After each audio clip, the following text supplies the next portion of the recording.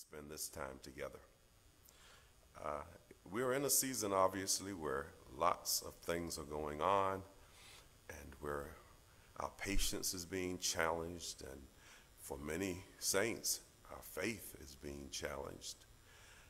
I think it's a good time for us to just remember, remind ourselves, rehearse within ourselves those things that we know.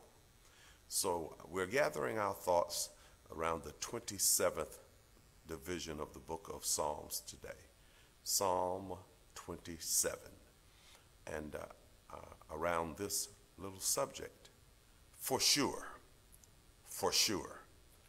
And I wish you would indulge me and just say that to yourself, for sure, for sure. And say it like you're convinced of it, like it really is what you know and what you believe and where you stand, for sure. So we'll walk through the psalm and perhaps highlight a couple things as we proceed. Just really great food. If you have your Bible handy, read it along with us, make notes, check little things right in the margin, make a note of things you'd like to go back and revisit at some point so that you can continually eat from this living word. Here's the word of God under this subject, for sure. The Lord is my light and my salvation. Whom shall I fear? The Lord is the strength of my life. Of whom shall I be afraid? Who is it that can unnerve me? Who is it that can cause me to shake in my boots? And who is it that will make me afraid, that will make me run, that will make me hide? No one, since I know that the Lord is my light and my salvation. When the wicked, even mine enemies and my foes, came upon me to eat up my flesh, here's what happened. They stumbled and fell. Though an host should encamp against me, my heart shall not fear. Though war should rise against me, in this will I be confident. There's the key word for the whole passage, confident. That's why the subject is, I'm sure. In this will I be confident. One thing have I desired of the Lord, that will I seek after, that I will dwell in the house of the Lord all the days of my life, to behold the beauty of the Lord and to inquire in his temple. David desired to be in the things of God, in the matters of God, in the word of God, in the dealings of God all his life.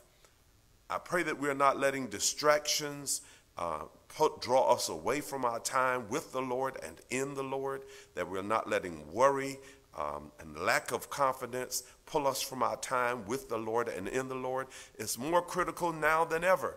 I've had a couple of you to say to me that you aren't perhaps as studious as you were before this whole season. But now is the time. That's why the Lord was stuffing us and putting so much in us so that we could make it through this very season. Please grab your Bibles, grab your word, the word first, then read other things about the word secondarily, but read the word, meditate, speak to the Lord and listen as he speaks back to us. For in the time of trouble, he shall hide me in his pavilion. In the time of trouble, doesn't say trouble won't come, but David is confident that in the time of trouble, God will hide him in his pavilion. In the secret of his tabernacle shall he hide me. He shall set me up upon a rock. Rocks generally don't move anywhere, right? So he's going to set me in a place that will not move. And now shall mine head be lifted up above mine enemies, the very ones who calculated my demise. David says the Lord is going to raise my head above theirs. Therefore will I offer in his tabernacle sacrifices of joy. As I see the hand of God, then I need to praise him. I need to thank him. I need to give credit to him for my very survival, just from making it from day to day, for not being consumed by the things that are coming at me. I will sing, yea, I will sing praises unto the Lord. Hear, O Lord, when I cry with my voice. Have mercy also upon me and answer me. When thou saidst, seek ye my face, my heart said unto thee, thy face, Lord, will I seek, for sure. Hide not thy face far from me, put not thy servant away in anger. Thou hast been my help. Leave me not, neither forsake me, O God of my salvation. He pleads his case.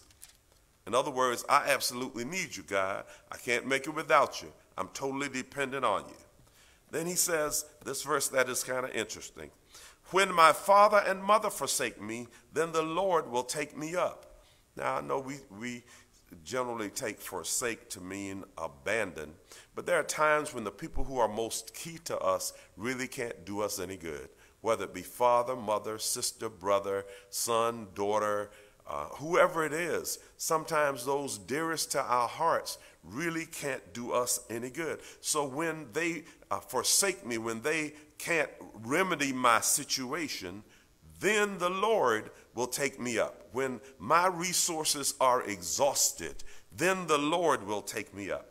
Teach me thy way, O Lord. Man, oh man, oh man. I love students of the word of God, of the will of God, of the way of God. Teach me thy way, O Lord. I want to learn. And to lead me in a plain path because of mine enemies. Deliver me not unto the will of mine enemies, for false witnesses have risen up against me, and such as breathe out cruelty. Commit your way to the Lord. Your enemies then become enemies of God. Commit your way to the Lord. Those who can't stand you, those who are trying to develop devices against you, that will turn to nothing, because they then have to deal with the Lord and not you, not me. I had fainted unless I had believed to see the goodness of the Lord in the land of the living. I know goodness is ahead. I know heaven is ahead. But David says, I had fainted. I would have quit. I would have fallen by the wayside unless I had believed to see the goodness of the Lord in the land of the living. That's the here and now. Then he concludes, wait on the Lord. Be of good courage, and he shall strengthen thine heart. Wait, I say, on the Lord. I say to you, for sure. God bless you.